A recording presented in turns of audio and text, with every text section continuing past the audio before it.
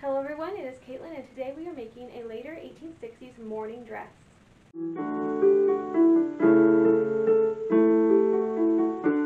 Let's go ahead and start on this dress. So, we're doing a very period activity today of taking apart an older, earlier dress and making it into a newfangled, fashionable gown. As fashionable as first mourning can be. So the whole story behind this mourning gown is, mourning is never something I really wanted to do. I'm interested in the whole mourning situation. However, it's just not something that I ever had occasion, thankfully, to portray, whether it's in my personal life or a character I'm portraying. But Fanthorpe Inn in October is doing mourning customs throughout the time period, or at least the 1867 exactly, because that's when the proprietor of the inn, Mr. Fanthorpe, passed away on Halloween. So, kind of worked out perfectly. Halloween, mourning, death, you know, full mourning is going to be required. And so today I think we're just going to work on the gown, but I have this earlier 1860s dress that I made, oh gosh, 6 years ago. It's a lovely black wool dress. I managed to get like $8 a yard on Amazon of all places, which is very strange, but I made it up into like an 1860, 1861 gown, and so here we are with our 1860, 1861 gown. About 5 years ago, I got the cat, Alara, which y'all have seen on video. Of course, the shelter gave her to me unspayed, but with the understanding that I would get her spayed. And during one of her little heat cycles, she peed all over this dress. So it smelled like cat pee for a really long time. So it has now been in the garage for 5 years. And I have not touched it. That's why I haven't worn it. And you can see there's dust all over it because it's been in the garage for 5 years. I got it out. I don't smell cat pee anymore. So maybe it was just... maybe I just had to wait it out for a while. Anyway, we're going to take off the trim because right now there's this silk fringe. And let's see. Earlier 1860 gown, we'll probably need to gore the skirt, so we're going to take the skirt apart entirely. Gore the skirt, and make sure there's a pocket in there. Here she comes smelling it.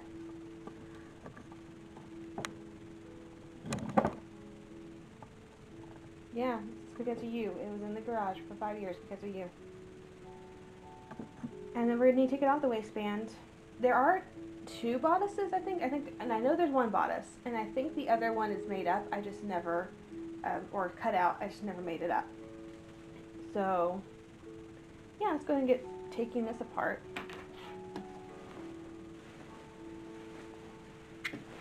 I am hoping that the skirt is long enough to go over my elliptical situation hoop that I have. Why is this on a silk waistband? 5 years ago, I didn't know nearly the stuff I know now. This is a very period activity, taking gowns that are older and remaking them to be fashionable. And you wouldn't do this just for mourning. This was a normal activity. Okay, I don't want this whole video to be me unpicking a skirt, so I'm going to go sit and watch TV while I do this. And I will see you with a completely unpicked skirt. And I'll probably clean it all off because it's kind of gross. I don't know if I want to soak it or if I want to spot clean. Alright, I'm here to try and get this pattern put out together. So I took apart the bodice. Didn't think y'all need to see that because y'all saw me taking apart a lot of the skirt, and I didn't want this whole video to be me taking apart things. So here we go. This is the back of the bodice, and this is my current pattern. There are some changes. For some reason, well, I guess this shoulder seam is probably too far up. So my actual bodice piece now is much more further back. I'm going to put a waistband on it so I don't need this 1.5 inches here, and it's somewhat shaped differently. This one I didn't have to piece because it actually is smaller than my piece 5 years ago, which is interesting because I'm bigger than I was 5 years ago.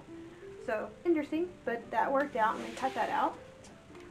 Front piece worked out fairly well. I'm going to have to trim this up. I thought about actually piecing that and then realized, you know what? First of all, it's going to make this very bulky because I had to put piping and a sleeve in here.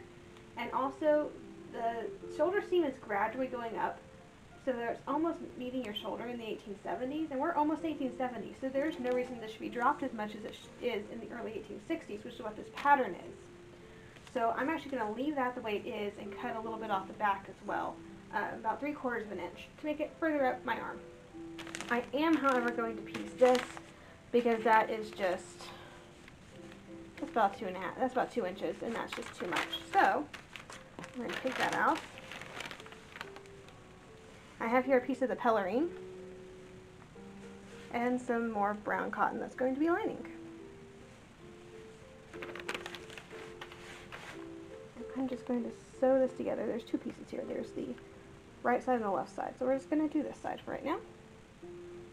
So I'm going to sew this piece and then use the same pelerine because there's plenty of it to do this other side. And then I can cut out the whole bodice piece and have the bodice done. I have 2 bodices and I'm really hoping I can get the coat sleeves out of the one, I guess they're Gigo sleeves, but they're really big. That's pelerine. The other part of pelerine.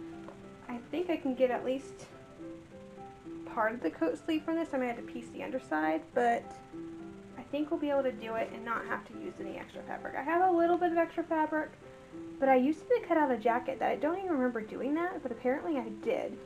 And if I can get a jacket as well as a dress, I'd rather keep it that way. So I'd rather not use the pieces I cut out for a jacket to piece this. I want to use the pieces I already have. So if you're ever redoing a dress, that's basically what you do. You take the whole thing apart, start from scratch where you just have pattern, where you just have the fabric. Granted, it's in odd pieces, but you just have the fabric.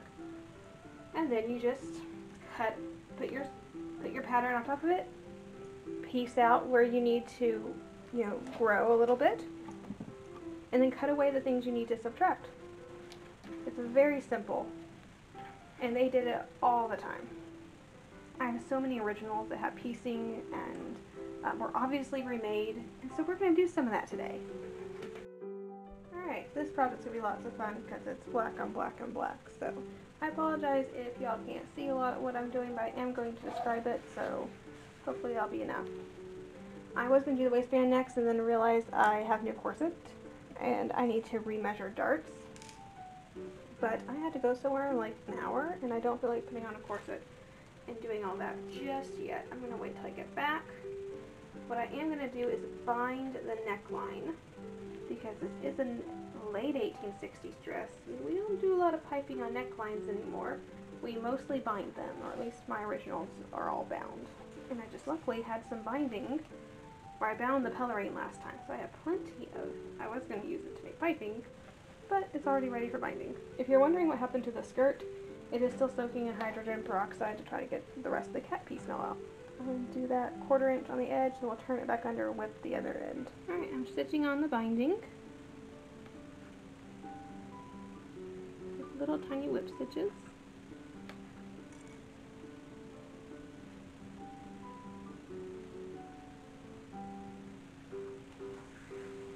And I think I'm going to go ahead and put on the hooks and eyes on the bodice. Obviously not put them on the waistband yet because we don't have a waistband. Binding, that looks fine. Let's see, how far apart do I want hooks and eyes? Okay. Let's start about an inch up. And let's go ahead and put them every inch. Why not? I am going to need to put closures all the way up because I will not be wearing any type of jewelry for the first few months of mourning. Whereas usually I'd have the top part closed with a brooch. I won't have that option. And of course mourning practices varied from region to region, from year to year, so there's no, some people didn't even, wear mourning when a loved one passed. And there was a letter I read probably 8 years ago from the Civil War, I believe. And I don't remember exactly, so take this with a grain of salt, but it was a wife had written to her husband saying that her mother was about to pass away, and her husband wrote back basically saying, when she dies, don't wear mourning because you look horrible in black. which I thought was very inconsiderate. And here are the sleeves. I know I'm going out of order for this gown, but this is what we're doing. This is the old sleeve, which was basically a modified gigot, and then I used the back of the pelerine to kind of piece this out. And this is my smallest coat sleeve, which would have been popular in '67. Made sure the buttonholes didn't make it into the new sleeve. Alright, we're going to sew the sleeves.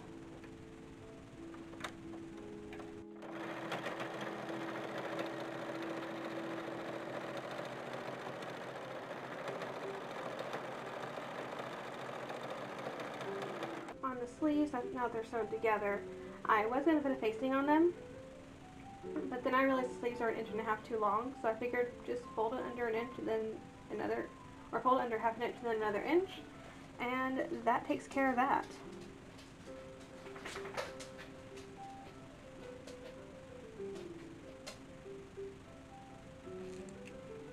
And we'll just whip that down. So it's kind of like a facing. An attached facing. And then on the bodice, I'm almost ready to try it on, but I need to finish these eyes first. So I did the typical, I think we did this last couple dresses, but sew them into the lining and then we're just whipping the lining to the fashion fabric. I also managed to piece a waistband, so I have one of those. I just need to cut a lining for it. Alright, I tried it on, put darts in. So now we're going to put boning on the darts. They're not going to go up all the way. Put right here. We're using German plastic whalebone. I will just stitch that in a moment. And I have here the waistband. Quite a bit of this over. I'm not sure how much of that I want that to turn over. But I want a little bit of it to turn over, so we're going to leave it there. And while we're here, we might as well sew on the piping to the bottom of the waistband too. Alright, so working on this piping, I also cut out the skirt. I was avoiding it normally. If you've been on the channel long, you know I usually do the skirts first in my construction. It doesn't really matter whichever way. That's just what I usually do. The skirt on this one was kind of, I was avoiding it because by 1867 we were definitely into gored skirts, and I really don't like doing gored skirts. I could not find my gored skirt pattern that I have, and I didn't feel like buying a new one because I knew I had that one, so I had to draft it, which I did.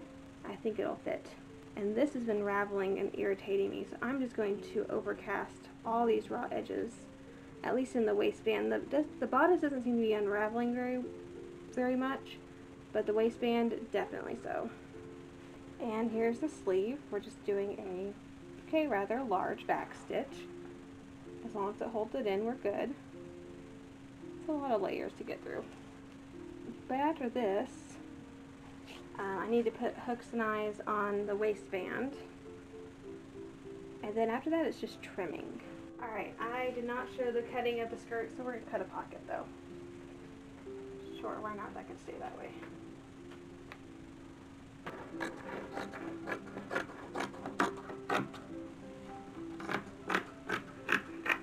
Alright, so bodice is basically done. I'm going to go ahead and cut a collar and cuffs.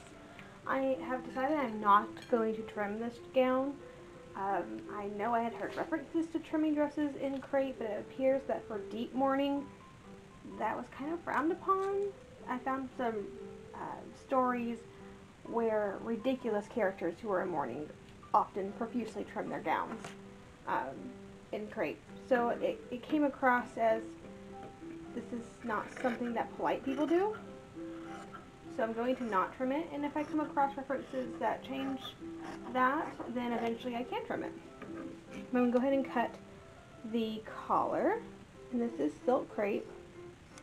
It's not great compared to the originals. Actually, I forgot to add some nuance over here. Glad I remember that. It's not perfect. It is silk crepe. It has the texture to it, which is awesome. It's black. It's a little bit heavier than the originals, and it's a little more drapey, which I think has to do with the weight. It's not as crisp. As I have one original, let me go get it. It's later than our time period, but I have this original, probably 1870s, 1880s mourning bonnet that's entirely covered in crape, and then has its veil steel, which will probably copy this mostly for the veil because, well, that makes sense. So the modern reproduction is definitely a lot more opaque than this, so this is going to be a little bit harder to see through, which is going to be lots of fun, but regardless of that, it's just stiffer than the reproduction stuff, or the stuff that I have. But here's the collar. I'm going to go ahead and do a narrow hem all the way around, finish it off, and we also need to cut some cuffs. And here's the cuff. I just took the sleeve pattern, copied it off, and then sloped it because I kind of wanted a gradual slope on it. Both the top and the bottom cuffs are exactly the same. So I'm just cutting 4 of them. So I am going to sew these on together, and then I'm going to hand do the hem, I believe, just right up here. Same thing I'm doing with the collar. Alright, skirt. I took a break from all the hand stitching of the crape, and we're here with the skirt. So what I ended up doing is I looked at a lot of late 1860s originals. I'm seeing really big box pleats, particularly a massive one in the center front, and then some gauging in the back to really get that fullness, really tight, but a lot of fullness in the center back where the majority of the skirt's going to sit. So the center front panel is now a 6-inch box pleat that is taken up. It's a double box pleat, so there's 2 pieces underneath here, and that's the whole center front panel. It's just this little section. Then I did 3 somewhat smaller box pleats on either side. So these are 3-inch box pleats with 6 inches underneath. So it's like 2/3 of it is pleat and 1/3 of it is, showing on the outside. And this little extra I have here is going to get gauged, so it'll nicely fit over that elliptical hoop.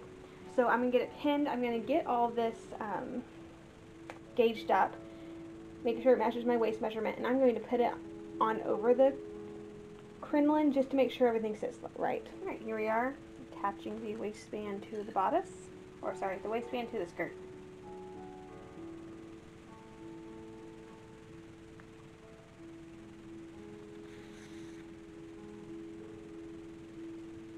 Making sure I go through all the pleat layers.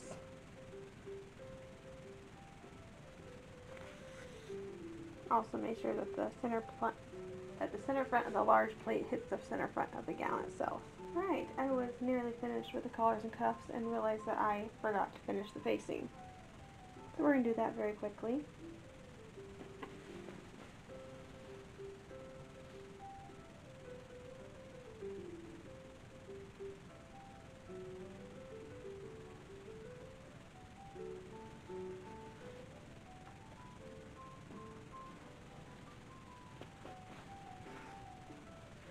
And so the dress is done. And as it is, it's not a morning dress, it's just a black dress.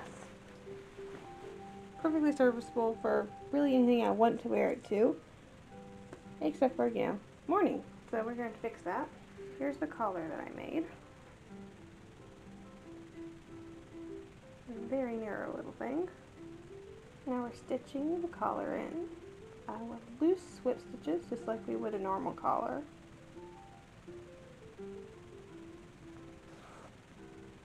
Alright, now we have a cuff to put in.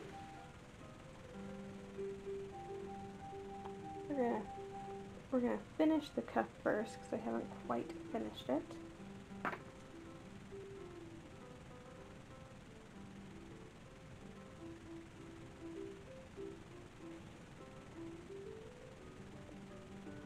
But it's basically a narrow hem, so it's 1/4 of an inch that I turned under. And then I'm taking the stitch right below where the raw edge is and then where the fold is. And when I pull it all up, it folds the whole seam in half, so I get like an 1/8 inch seam. A very narrow hem. And this is the last step for the gown. So we'll probably put it on right after I finish stitching this on. Try it on, see how it fits.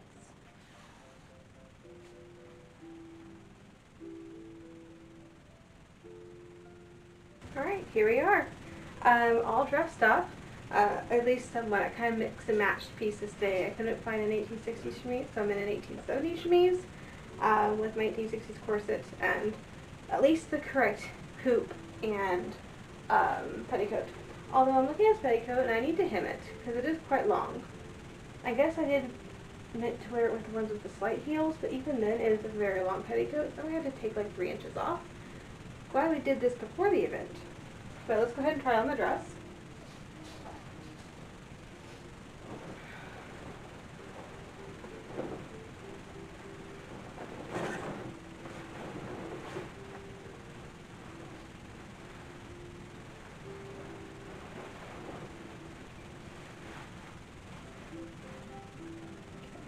Might want to tack the cuffs on because they are falling down,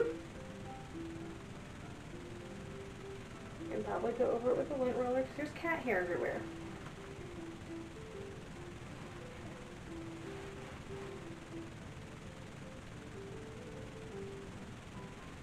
You can't see down here, so I'm really just doing this by feel.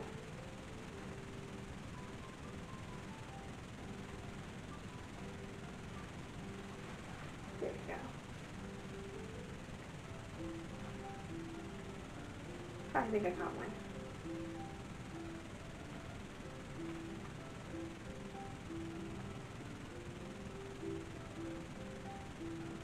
Okay.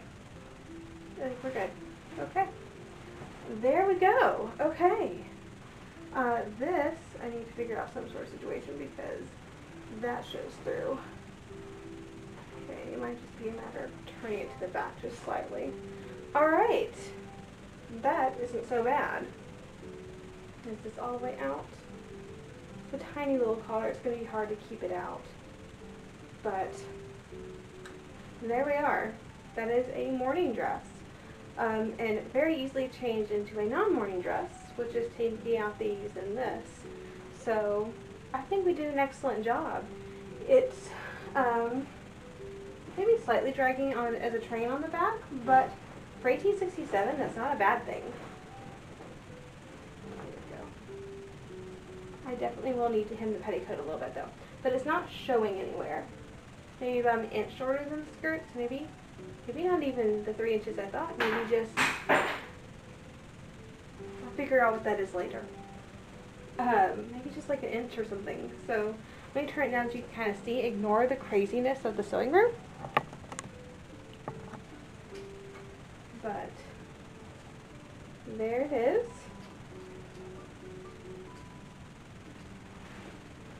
I mean, the one thing I really do like about this time period is the very flat front. I actually really do like that, and I honestly don't mind the shape of the later 1860s.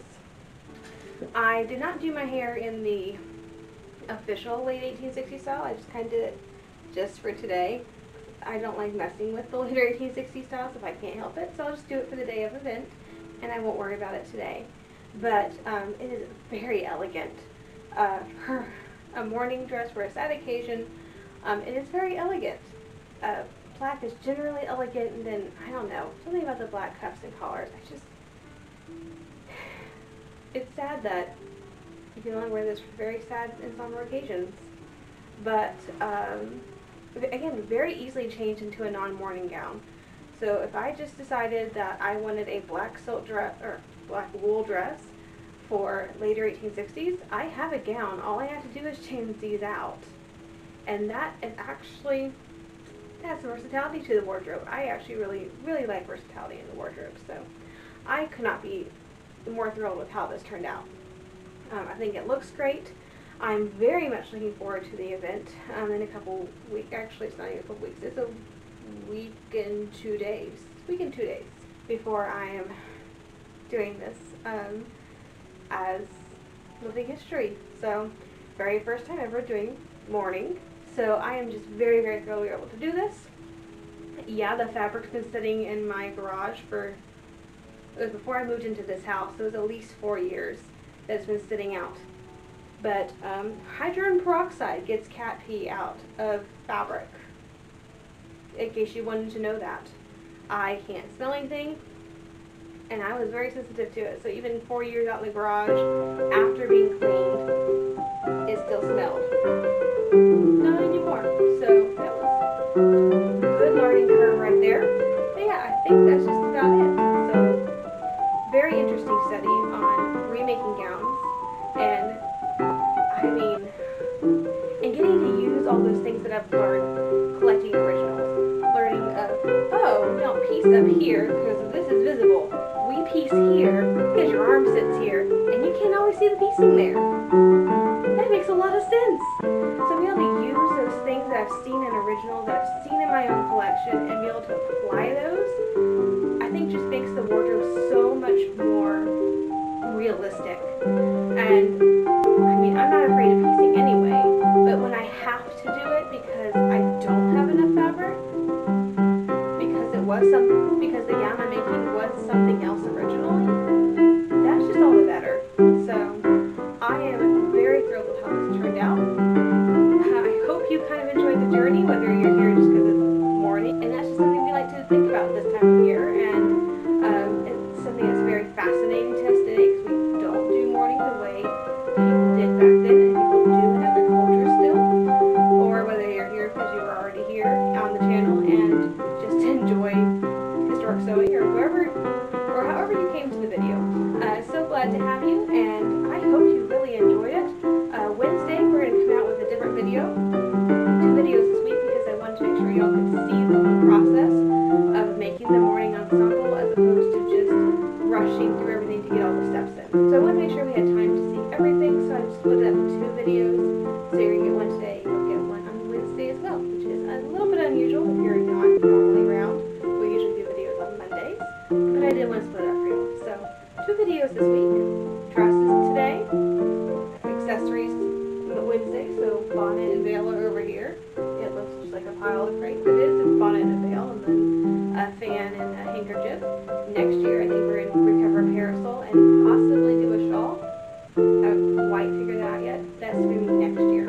But we're going to keep adding to the mourning ensemble as I learn more too. So also maybe next year we might just discuss 1867 mourning. You know, that could be a very interesting video as well. But anyway, thank you so much for joining me today as we made this 1860s, late 1860s mourning dress. I hope you learned something about remaking Victorian gowns, or how the Victorians remade gowns, and perhaps learned a little bit something about mourning, and enjoyed the process of the sewing and how we put things together. If you're new to the channel, I'd love for you to join us. You can show your support by liking the video and subscribing to the channel to see videos. Again, they come out every Monday, sometimes on Wednesdays, but I'm not very good at Wednesdays, so mostly just Mondays. However, have a fantastic week, and I will see you back on Wednesday.